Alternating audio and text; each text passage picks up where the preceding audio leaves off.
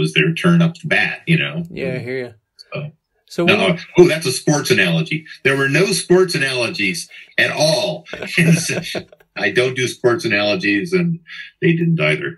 that's funny because in the MLS in soccer, Toronto lost to Seattle in the finals last year. So I texted Jack and Dino about that, and he's like, I have no idea what you're talking about. So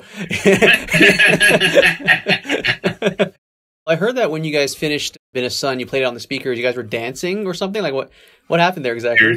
There are tables in the back of the studio where the advertising people sit and, you know, conduct their other business with their laptops and have little gidgy lunches and things like that. And there's an old story about when Humble Pie's record was done, they danced on the console and actually really fucked up the console. And I won't try to tell you that story. That's in the internet.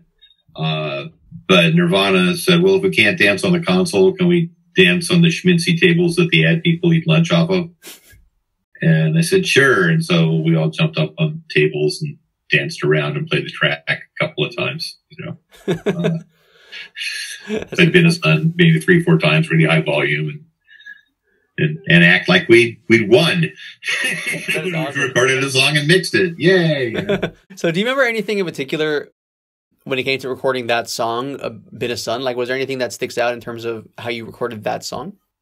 No, I mean, they hadn't got a chance to dink around, you know, with that kind of gear. And so I think a few other interviews I mentioned playing with this giant digital reverb that, you know, you could make things sound preposterous with it. So we experimented with it, making it sound preposterous for a little while before we, and then also it was a trick because of the bass solo, because the whole song gets bigger and bigger and bigger and bigger. And then there's a bass solo. So it's the last chorus. It's always sounds a little shitty because it's a step down from the bass solo. It's just very, very frenetic and, kind of eats up the whole audio spectrum. So that was a bit of a drag trying to, you know, get all of that to work. And I still think I didn't do a very good job of that, but that's what we have. Yeah, I think it sounds great, man.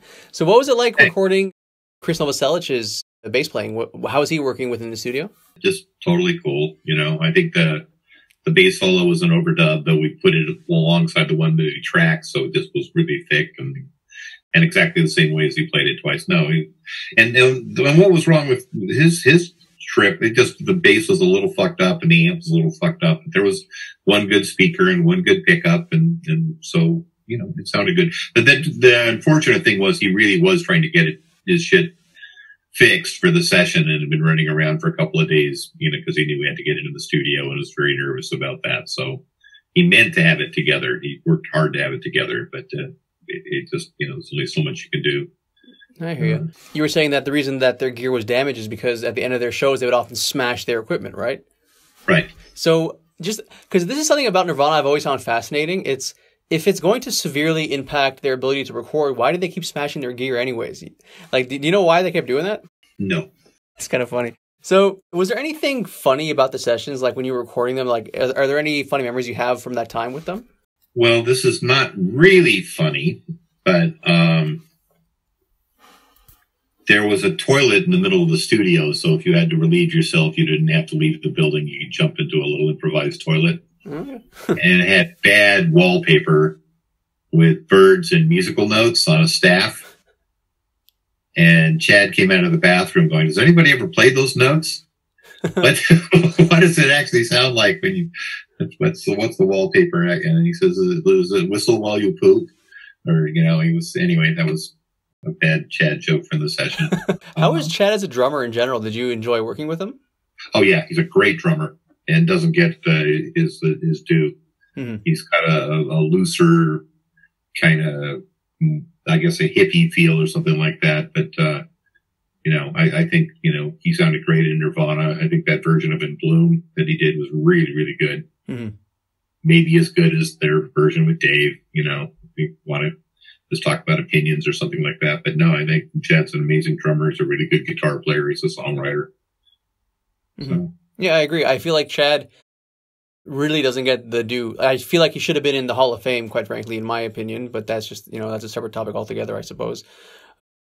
Yeah, when things get that big, there's all kinds of, shoulda, this or that. Everybody means well. So what was the chemistry like between the three guys in the studio? What was it like to actually work with them, essentially? It was fun. And they had a great three-way sense of humor. For a band, being where they were from and what they were doing and the money that was being spent on them and their previous recording sessions and all of that, getting to record in a 24-track was a big deal. That was the first time they'd been in a proper 24-track, which was the industry standard, full fidelity, wide tape, mixing console, all that stuff. I mean, they did a great record with Jack. I think they did a better record with Jack than they did with me, but they were nervous. It was Kurt's band, but he wasn't an asshole, but he was directing things a little bit. I think some of the recordings of Polly's, have Chad starting the song a few different times because it wasn't exactly catching. I mentioned that in an interview once, but it wasn't a problem. It just was them trying to, work out an arrangement. And when it was over with, everyone was really happy. so that it was a very quick session. We had 2 evenings to do 5 songs, and we got, 5 songs recorded and 2 finished. They talked a little bit about, having an advance from Sub Pop and, what the second record was. I mean, this sounds silly, but they said, oh, great. So we'll do the second record with you right here. This will be great. We've got it in advance. And obviously the second record was Nevermind, and it happened a long way away after a lot of other shit happened. But as far as a sense of humor, I mean, they just had a good time. They didn't do, send up some other people's songs or anything like that. But it was funny. And also, the fact that they were there and they were like this new baby band on Sub Pop, and all of a sudden they're in a big studio up on Capitol Hill. That was funny.